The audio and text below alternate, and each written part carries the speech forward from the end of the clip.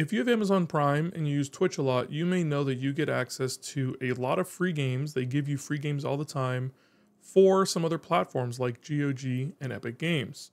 Now, unfortunately, the Steam Deck doesn't support those two storefronts natively. You have to use some additional apps to do so. And today we're going to be talking about two options. One of them is going to be one that I've been using for a long time.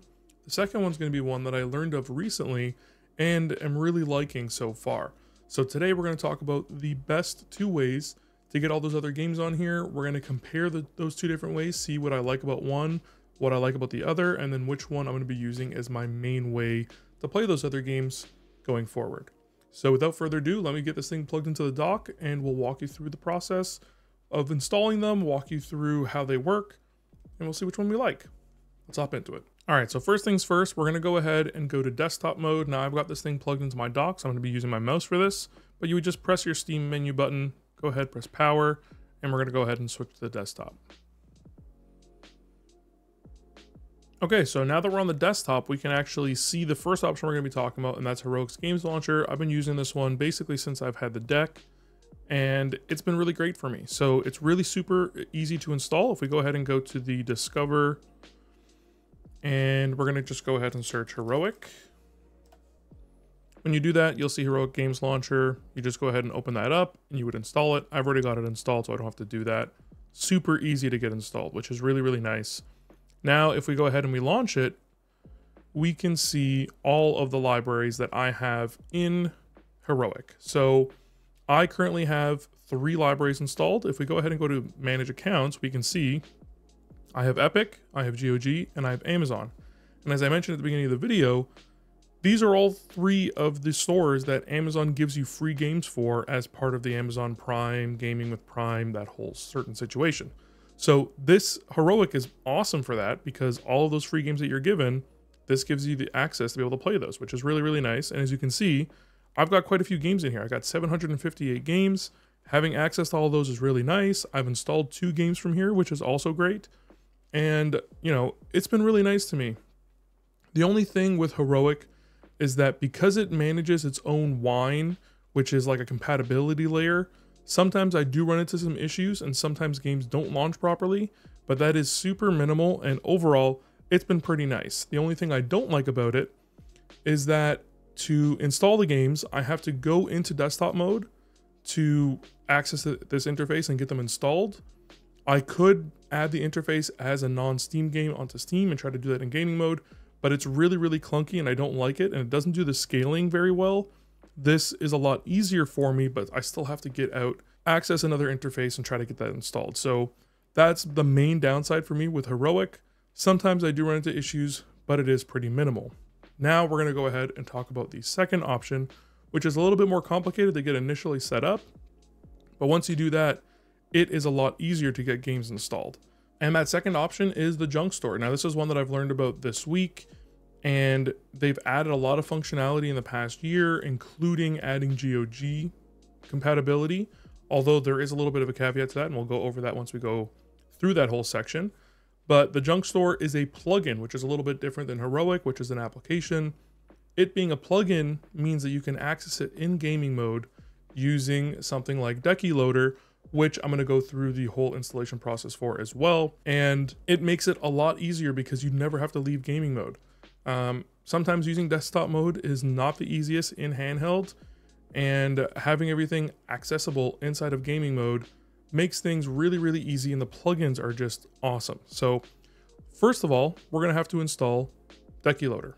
Now, if you didn't know, Decky Loader is an entire plugin launcher that's used for the Steam Deck, and it allows you to do a ton of things. I've talked about a few of these in the past, but one of them is to install plugins like the junk store.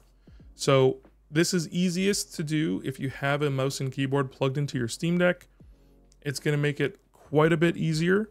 You're also going to have to make sure that you have a password set up on your Steam Deck. If you do not have a password yet set up on your Steam Deck, you're going to have to go ahead and do that. So you're going to open up the console.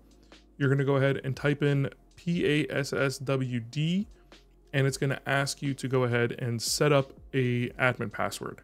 So please make sure you do that first. Once you do that, you can go ahead and come back to the Decky Loader GitHub, we're going to go ahead and download the installer file. So we're just going to click on that.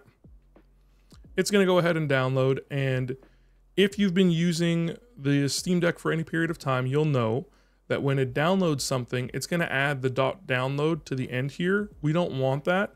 We want it to be just .desktop. And what I'm also going to do is I'm going to move this to my desktop just to make things a little bit easier. I'm going to overwrite the one that's there because I've already done all this. Now, if we go back to our desktop and we're going to go ahead and do install Decky, which would have popped up, it's going to go ahead and launch the console. It's going to ask for that password that we set up earlier. And I already have it installed, so it's just going to ask me to update. But if you had not installed it, it's going to walk you through the whole process of getting this thing installed. It goes by super, super quick. I'm just going to press OK to update to the latest release, although I believe I'm already on the latest release.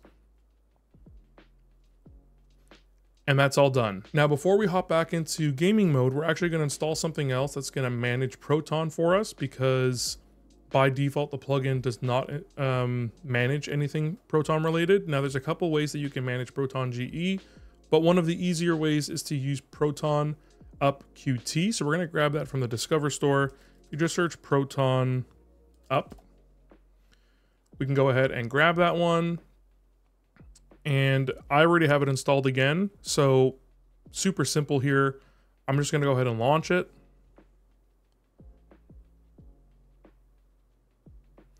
Now here you can go ahead and see that we have multiple versions of Proton already installed. You can go ahead and add new versions by grabbing them from here. And then if you go ahead and click install, it will go ahead and install those new versions. So it is currently updating the Proton GE to the version 9. I'm on 7.35 here. The main thing to keep in mind is you just want to try to have the most updated version of Proton GE installed whenever you're launching any of your games. All right, so now we can go ahead and go back into gaming mode, and we're going to go ahead and take a look at Decky Loader and get Junk Store loaded up and installed. All right, so now that we're back into gaming mode, we're going to go ahead and launch our side button here for our quick settings. We're going to go down and we're going to see that Decky Loader is here. Again, I didn't have to install it, so I have a whole bunch of plugins that I'm already using, but we're going to go ahead and install the Junk Store. So we're going to go to the store icon here, and we're just going to type junk, and we're going to go ahead and install that.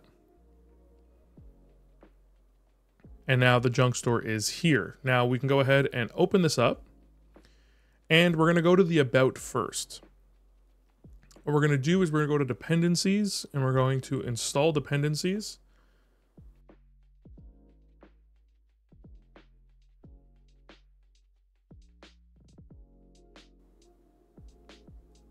And once we're done, these two buttons will gray out, which means that we have them installed, which is really, really nice. Now we can go ahead and we can go back. And we're going to go back to our side here, and now we can click on Games. All right, once we're in here, what we can do is we can go ahead and log in. So we're going to log in here. It's going to bring me to a login page. And I'm going to log in here quickly. So now that we're logged in, we can go ahead and hit this cogwheel. This will allow us to change a few settings. So first is the offline mode. This is going to allow you to play in games without an internet connection. I am typically using my Steam Deck in an offline situation, so I want that on. I'm also going to change the install location from the SSD to the micro SD because that's where I save most of my games. And then we're just going to go ahead and save that configuration.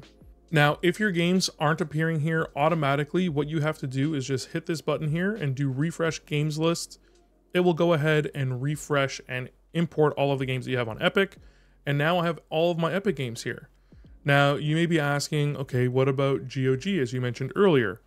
Now, unfortunately, GoG is locked behind a payment for the Junk Store. They mentioned that, you know, having this thing set up takes a lot of work, takes a lot of effort.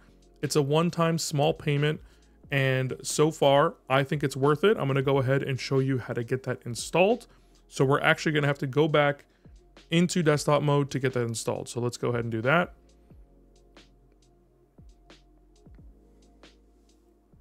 All right, so there's two ways to get the extension. You can either do it through their Patreon or through their Ko-Fi store. It's the same price on either, so choose whichever method you prefer. I did it through the Ko-Fi store. Once you go ahead and purchase it, it's going to give you instructions. I've already downloaded the files here, so we're just going to go ahead and go through this process. Once you go ahead and get it purchased and downloaded, we're going to go ahead and right-click on this. We're going to go to extract. We're going to extract it to. We're going to hit home. We're going to go to homebrew. We're going to go to data, and then we find junk store, and we're going to go ahead and extract it here. Once that's completed, we can go ahead and return to gaming mode, and we should have GoG appearing there. So let's go ahead and check this out. All right, now that we're back in the Steam Deck gaming mode, we're going to go ahead and go back to our junk store plugin. So we're just going to go to plugins, go to the junk store. Now we're going to have to reinstall those dependencies we did earlier. So we're going to go to about. We're going to go to dependencies. We're going to reinstall the dependencies here. The reason we have to reinstall the dependencies is it's also going to be now installing the GoG dependency, which is important for us. Awesome. So now we're good. We can go ahead and we can go back. We can go back again. We go back to our plugin. Now we click on games. And now just let me log in quickly to GoG. So give me 1 sec. And now that we're all logged in, I have all of my GoG games. Now we can do the same thing that we did with Epic. We can go ahead and change our default installation location to the microSD. And there we go. I personally use GoG a lot. I like the fact that it's DRM free. I like supporting DRM free projects like this. I try to buy CD Projekt Red games directly through GoG because it just supports them a little bit more directly, which is really nice. But now I have access to all these games. Now, again, the biggest difference between Heroic and the junk store is being able to install these games directly within the gaming Steam Deck interface, not having to go to desktop mode. So let's go ahead and install something nice and small like BitTrip Runner. So we're going to go ahead and install this. And we're all good. We can go ahead and launch the game directly from in junk store, or it's now going to be showing up in our Steam library, and we should be good to go.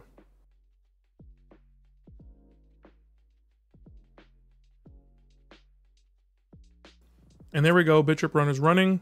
Super easy to go. It takes a little bit to start up for the first time because it's going to figure out some dependencies and figure out a few things. But once it's good to go. And now we can relaunch this whenever we want. We can go ahead and close this game.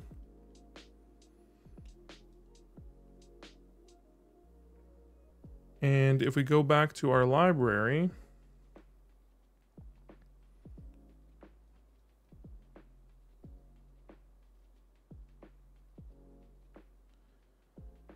we can now see that it is just available directly within the Steam interface. I can go ahead and grab it from here and do what I want. The nice thing is one of the other plugins that I use, which is the Proton database, it shows that this game is a gold level of compatibility, so it works really, really well.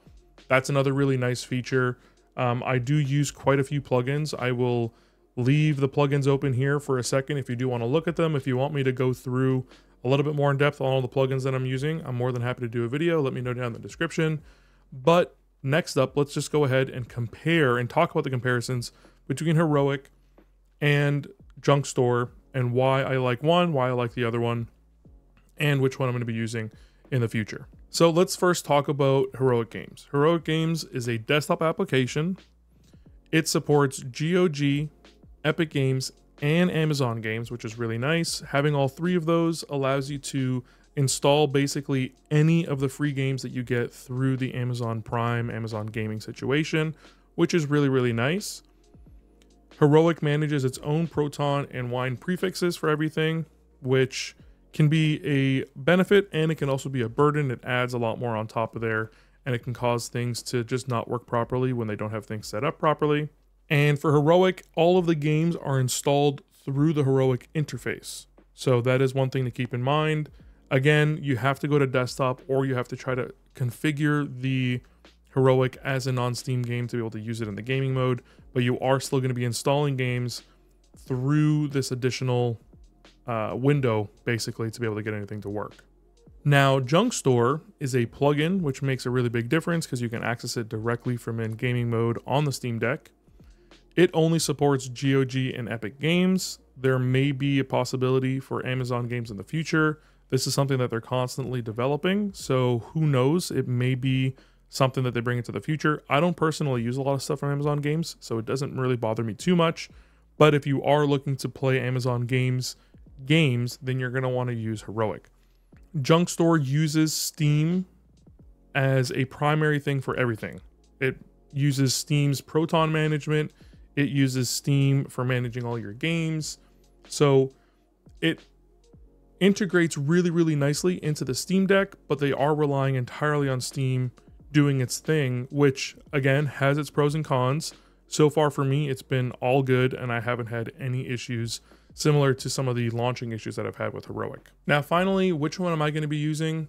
I think I'm going to enjoy using the Junk Store a lot more regularly, which is what I plan on doing. Again, I did buy the GOG extension. It was relatively inexpensive, and it's a great way to support people that are doing all of this work to, you know, make all these things a lot easier for Joes like me who don't know how to do any kind of programming or coding.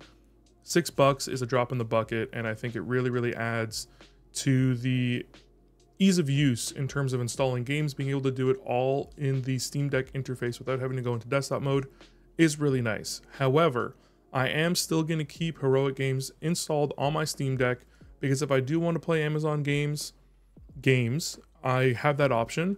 If I do want to use it, I can still use it. They don't break one another, so you can have both of them installed and use one for some things, use one for another few things, kind of bounce between the two. No real big issue there, and it doesn't hurt to have them both installed. But again, I am going to try to use Junk Store as my main option. I really like having access to all my GOG games. As I mentioned, I do have quite a few GOG games, and it's nice just having access to those and being able to play them on my deck, where a lot of them do work really, really well. So that's a pretty cool option.